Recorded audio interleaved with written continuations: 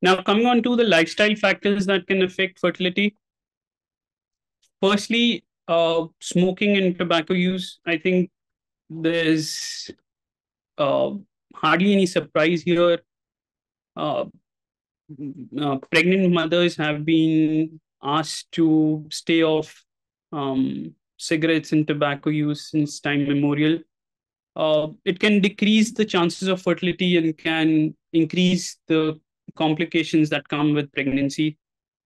There have been reports that there might be intrauterine growth retardation, or children might be born with certain learning disabilities if the mother is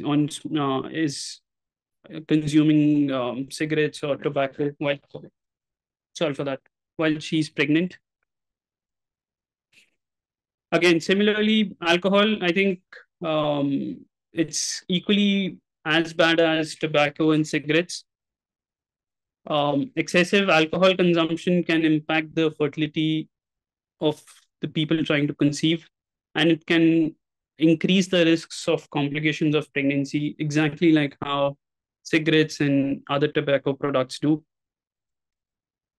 Diet. Now, I think I'm not being very specific here, but diet is something that, a balanced diet is important for everyone, and even more so for people who are trying to conceive.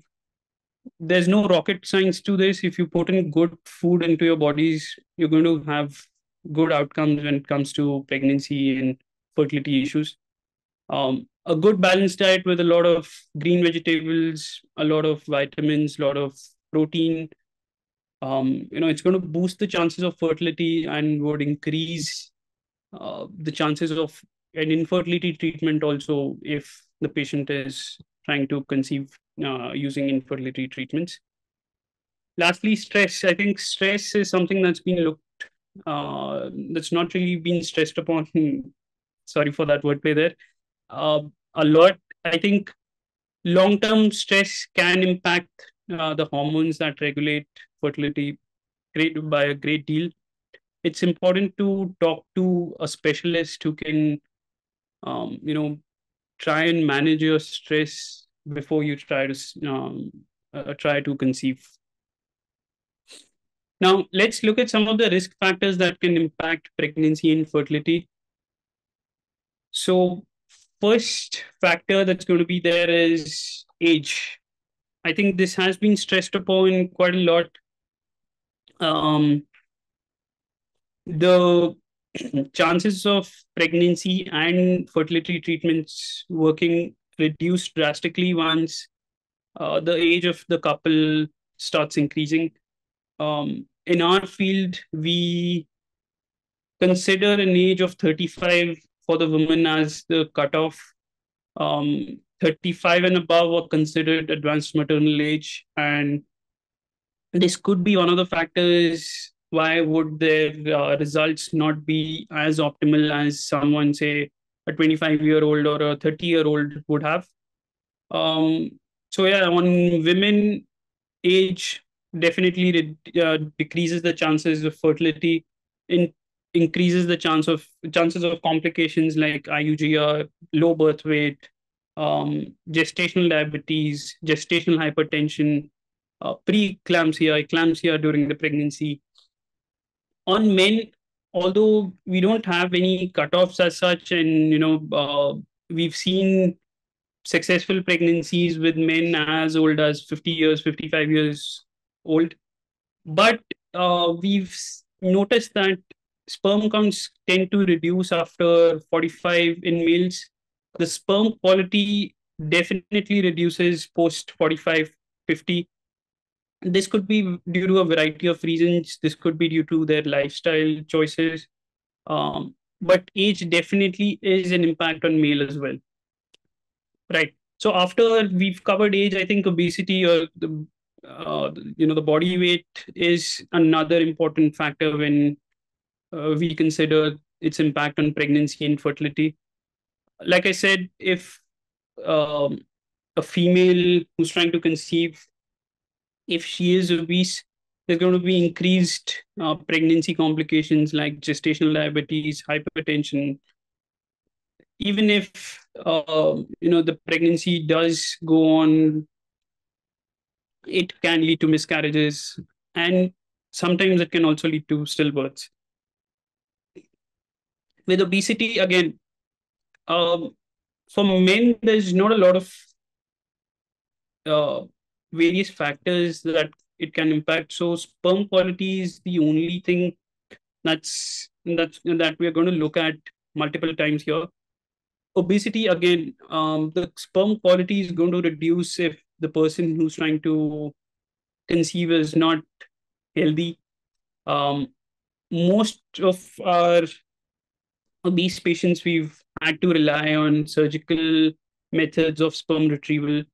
Um, Even if they're able to collect sperm without the need of a surgery, the quality of sperm for these people generally tends to be on the lower side. So all this would affect the quality of the sperm as well. Again, next would be sexually transmitted infections. So this could be gonorrhea or um, Kissing's disease. So all these conditions, they can cause pelvic inflammatory diseases. Again, could lead to infertility. But if treated well in advance, um, these people can have pregnancies naturally as well. Uh, the impact of STDs on men, I think they've been known to cause inflammation of testicles, of the entire reproductive tract. In fact, uh, these can impact the sperm production and the quality again. Lastly, substance abuse. So, the this includes all your alcohol, your drugs, tobacco. Like we've already touched upon this before, it can cause fertility issues, can cause complications of pregnancy, like miscarriages, stillbirths, and can cause developmental delays in the children if they are able to conceive. Substance abuse, there's been more than enough data to show that there is a definite decrease in sperm count, sperm quality.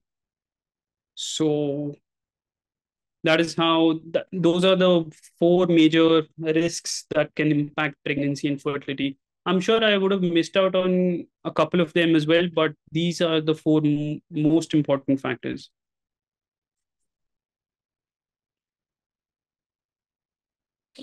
Right. So we've discussed the various impacts of all the factors that we looked at before.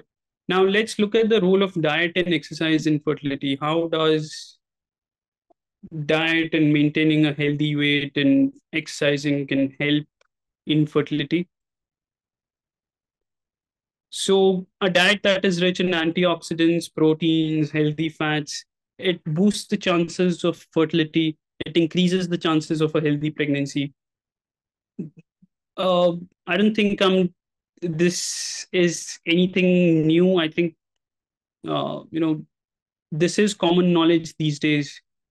Uh, a good healthy diet that is rich in protein, that is free of excess fats, that doesn't have a lot of junk, um, that doesn't have a lot of processed sugar. It's generally going to be good for everyone, not just people who are trying to conceive. Healthy weight. Okay. So, uh, although there's limited data on this, but I think this is more of a personal experience that patients who tend to be, uh, you know, healthy compared to more obese patients, they tend to do well. If their BMIs are under the normal limits, their time to pregnancy, their chances of having a live birth that has no complications, they're way more than obese patient. Um, and it goes the other way as well. I think if a person is severely underweight, that can affect the fertility and the success of the various infertility treatments that are there, that are available right now. Exercise. Again, there's no rocket science to this. I think moderate physical exercise helps control weight. This can help regulate all the hormones present in the body. It can improve the chances of fertility. It can improve the chances of infertility treatments as well. Excessive, any um, doing anything in excess is not really that good for the body. Be it a diet that is rich in, it's excessively rich in protein, or if someone's obsessed about their body weight. So similarly, I think excessive exercise can in ways impact fertility and can cause menstrual irregularities.